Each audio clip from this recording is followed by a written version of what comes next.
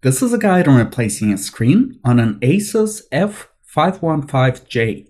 For the replacement process, we'll need the following tools: an X-Acto knife, a small Phillips screwdriver, a heat gun, a plastic pick, and a metal pick.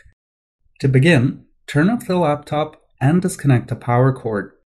The bezel is held in place with 2 Phillips screws in the bottom corners. Use an X-Acto knife to remove 2 tiny pieces of plastic covering the screws. Remove the screws. Start removing the bezel. Using both hands, pull the bezel away from the screen. Start from the left side, then go around the perimeter unsnapping the tabs underneath.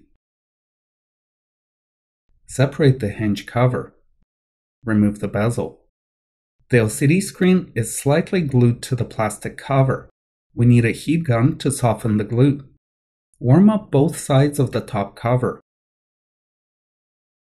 Using a plastic pick, start separating the LCD screen.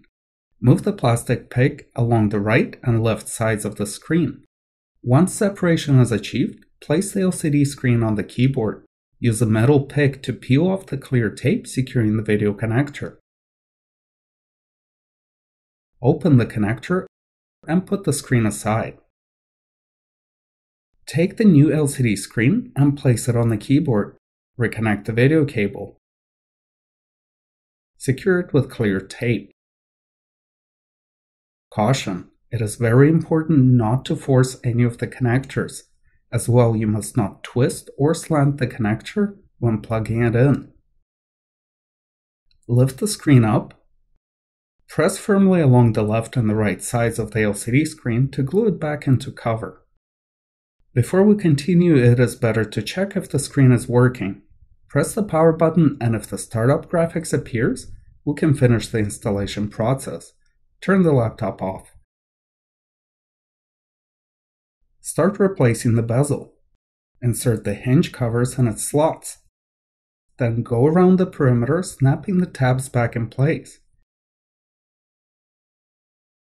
Use one hand to support the back cover while snapping the tabs along the bottom side.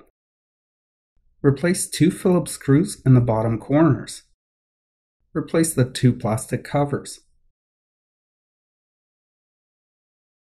Reconnect the power cord, turn the laptop on, and we're done.